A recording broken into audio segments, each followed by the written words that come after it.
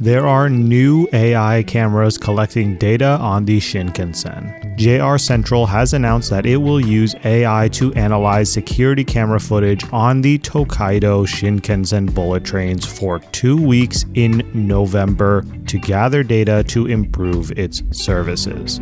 These tests will include image analysis using full-body images that may include faces, clothing, and baggage to infer attributes such as gender, age group, purpose of travel, and if they are an inbound tourist. These tests will take place from November 1st to November 14th, 2025 on the entire Tokaido Shinkansen route between Tokyo and Shin-Osaka stations. 6 cameras will be installed on the cars numbered 1, 6, and 8 on the N700S model trains. Passengers who do not wish to be filmed are advised to avoid these train cars during the test duration. How do you feel about these tests?